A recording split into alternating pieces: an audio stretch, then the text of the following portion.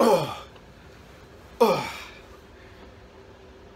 Hey everybody, it's me, it's Todd, and this is the Donnie Williams Show, the show where I tell a story or an anecdote or some behind-the-scenes facts from my tenure as an actor in Hollywoodland.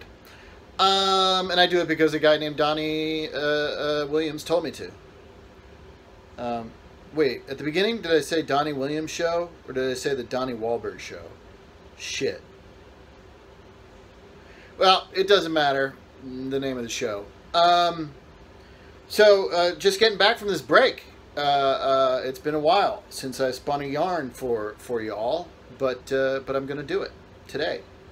So I was hoping during the hiatus that something crazy would happen and I'd book some crazy job or something to get a story out of it, a fresh story. But nothing really big happened during the hiatus. It was a pleasant, mellow time off.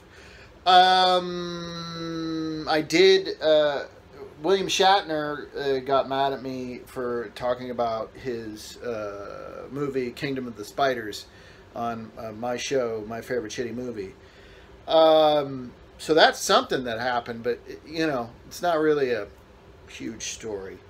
So I was going to talk about the fact that I haven't been afforded a lot of leads in my career. I'm usually a supporting player of some kind.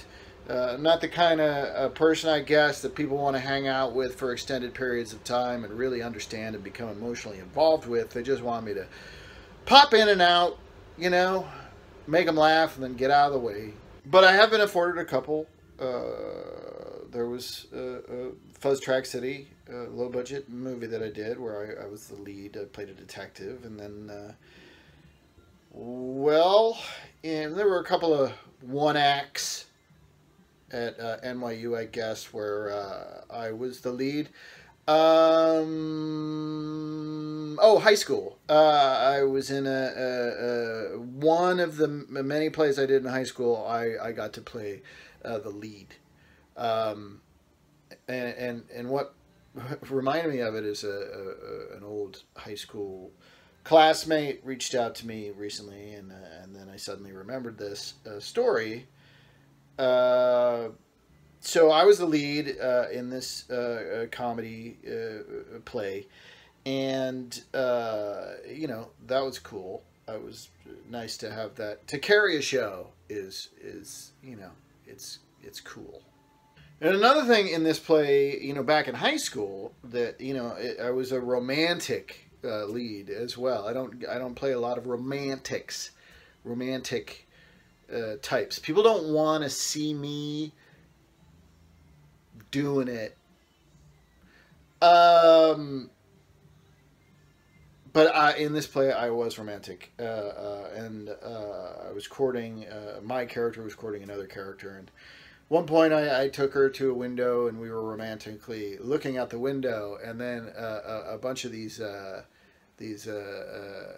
jokers backstage on the crew, three of them mooned us. So we were looking out the window, and what we really saw was immediately backstage, and they were there, and they mooned us. And all I could think of to say was, "The moonlight is so romantic tonight," which was an unnecessary ad-lib because only myself and my co-star could see all those buttocks. So she, had to choke back a laugh, as I recall. But the audience had no idea what the fuck I was talking about, because we were the only ones who could see the ass. If all the audience could have seen the ass, that would have been a great ad-lib. But as it was just like kind of a non sequitur. This has been a Blursh production. Blur.